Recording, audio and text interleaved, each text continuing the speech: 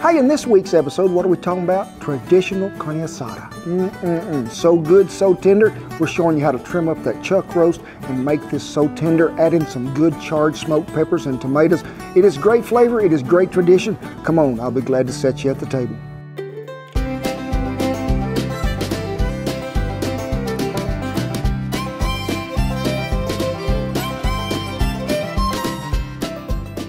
Hey, thank y'all for stopping back here in the back of our brand new coffee shop. Well, it ain't brand new, it's been open over a year, but this is sort of brand new here in my little cooking area. Ooh, it is a great day, and folks have been asking for this recipe for a long, long time. When is the Cowboy gonna do it? You reckon he could do it? Maybe so he could do it. So I asked the Beagle, should we do it? And the Beagle said yes, and that's Carne Guisada.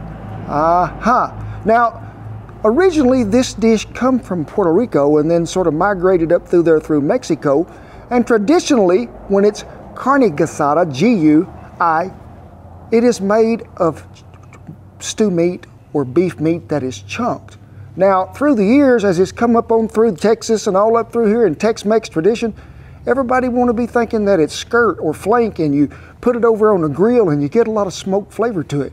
Well, we're going to show you how to get that smoked flavor, but it comes from another thing, and that is some charred peppers and charred tomatoes. So you don't want to miss none of that. Everything that we use today will be listed right down there in the little link below. And hey, I am ready for me some authentic Mexican food, so let's get after it. So traditionally, as I was speaking, it was either stew meat or maybe some chunked up beef of some kind. Now, you can buy stew meat, but a lot of times when you buy it, it's in pretty good big size cubes, and I like to cut this down a little thinner, so that's why I like to really use a chuck roast. Now, I'm not going to just cut in here, just keep going across here. I'm going to sort of go by the guidelines that this meat is showing me.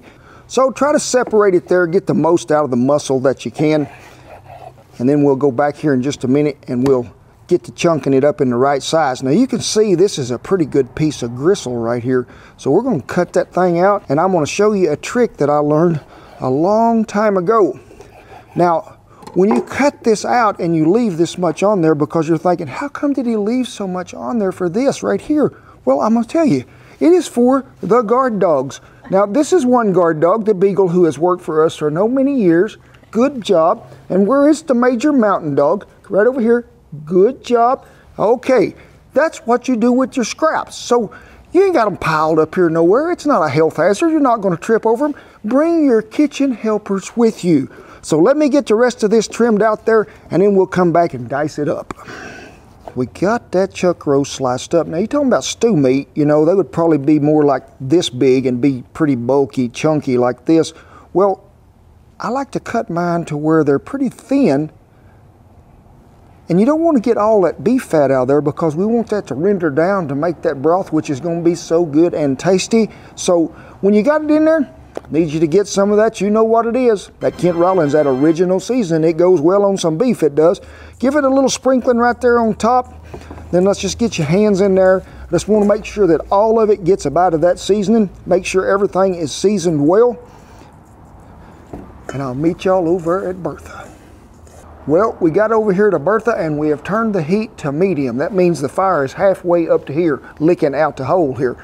Now you've seen in this new Bertha, and I'm sure y'all seen it before, but them eyes pop right out of there, and this is a 12-inch deep Dutch oven, and it'll fit right there, and it's smoke tight.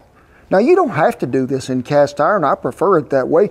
You can do it in a stew pot, something like that, but hey, I like it like that. In here, we have us some butter and some oil that has already been melted. I just want you to put this meat in there. Make sure you get everybody. And we're going to leave it over this medium heat till we can get it to brown just a little. But the best thing to start to doing that with and to render that fat down is to put that lid on it. So we're going to check it again here in about 10 minutes. Give it a stir. It's probably going to go about 20 before we get that broth to where we like it. And then we'll add some more goodness to it. Well, we've been on about 15, 18 minutes we have, and whew, we have got us some good broth action going on there. I need you to take something to where you can take that meat and put it over here to one side, and if your kitchen is unlevel like mine is most of the time, and see that good beef broth in there, don't think we're going to get rid of it and just throw it away, but we need it to come in later. So drain all you can out of there.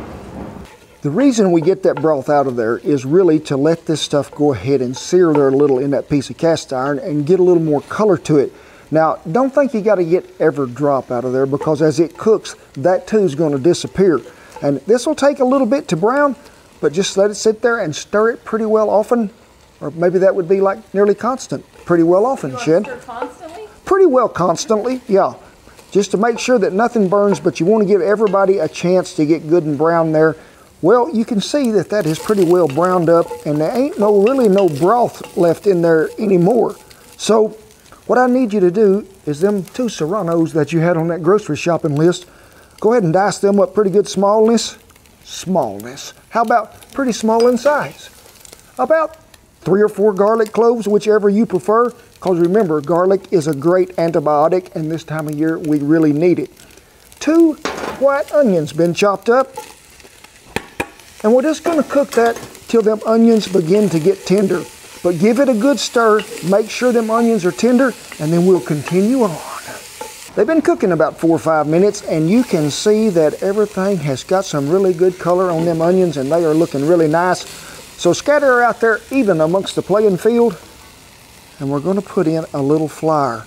I don't want you to dump it all in there in the same spot, because we need to get this meat coated with some flour. Why, you say?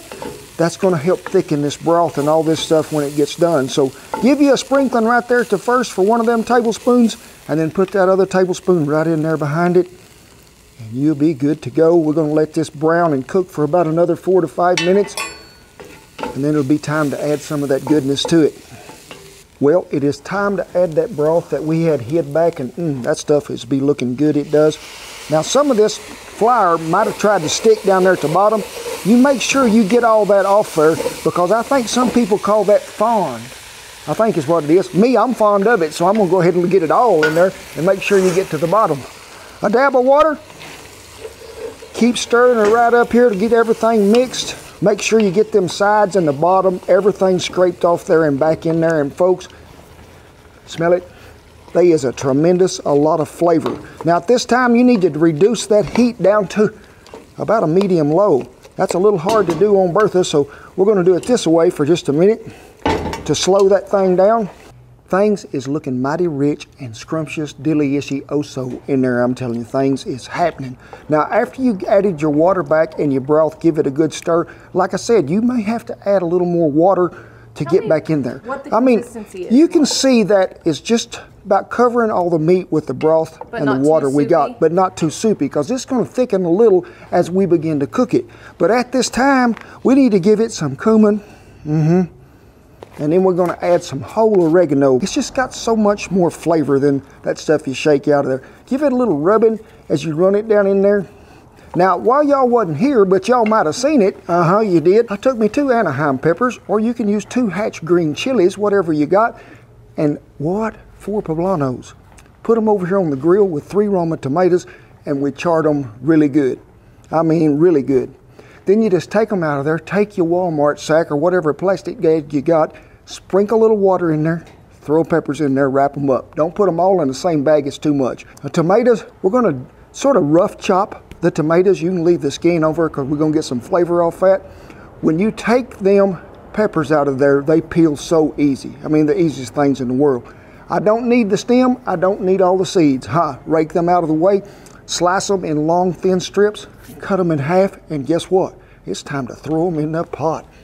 So in go the tomatoes first, and then come the peppers. And I like some peppers in mine, I do.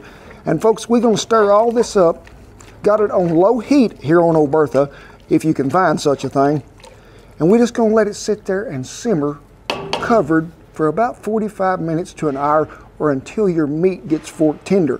Now you come by here every once in a while and you stir it, and you might have to add a little more water, or if you want, add a little beef broth in there. But make sure you reserve that broth in there, because we need it for everything to get tender as it's simmering right along.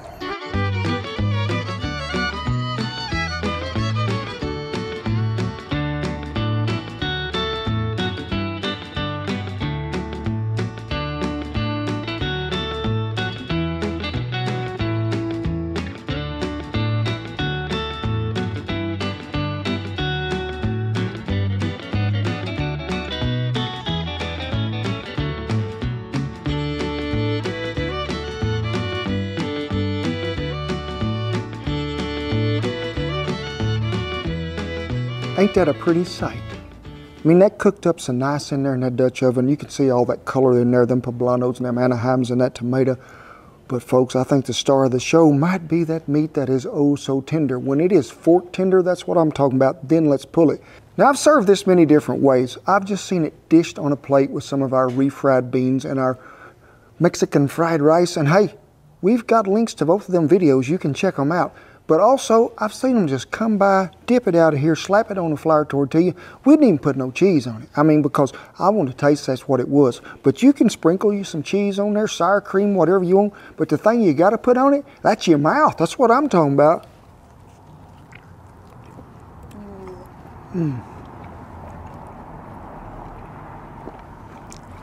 Hang on, that's so good I'm going back again. Whew. Big. Mage. I mean, that's what's happening right there. It make you want to do the slip and slide, get so easy, going back for more. Do a little moonwalking on the way back by. Shuffle, and I'm talking some of that good. Y'all have seen me fix a lot of traditional Mexican recipes. Folks, this right here is a keeper. This is something that I'm going to eat. I have even served this, and maybe some of them you won't be down on me. I've served it over mashed potatoes, served it over rice.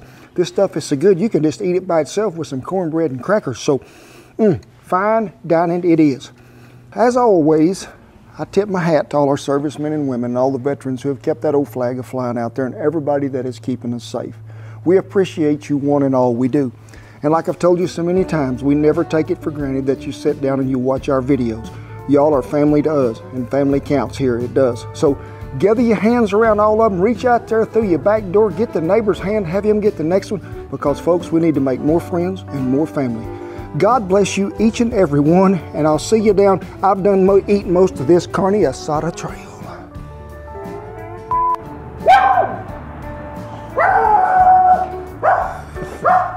Burglar alarm has sounded. Hang on, Shin, this knife is worthless. Mage, do you like a stove? Warm. Do you like it, Mage? Ooh. Attack! It's okay.